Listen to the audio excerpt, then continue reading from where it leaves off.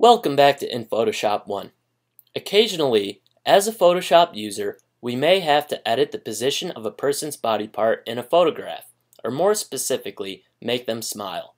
One of the ways to do this is by using the puppet warp feature.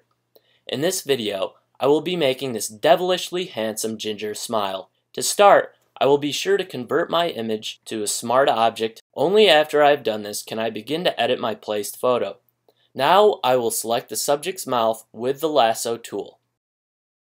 Then copy and paste to create a new layer. You want to make sure that you are keeping a fairly large feather on this new layer. This will allow for a smooth transition from your new layer to your pre-existing layer.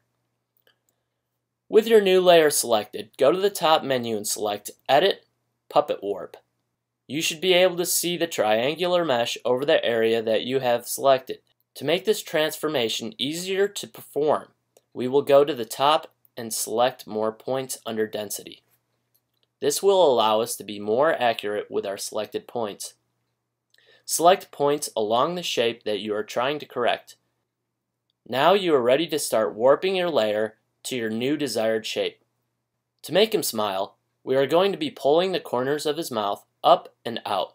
A great way of doing this accurately would be to look at several other examples of people smiling while doing this. You could even overlay a photo of a person smiling and adjust the opacity so that you may use the shape of their mouth as a template.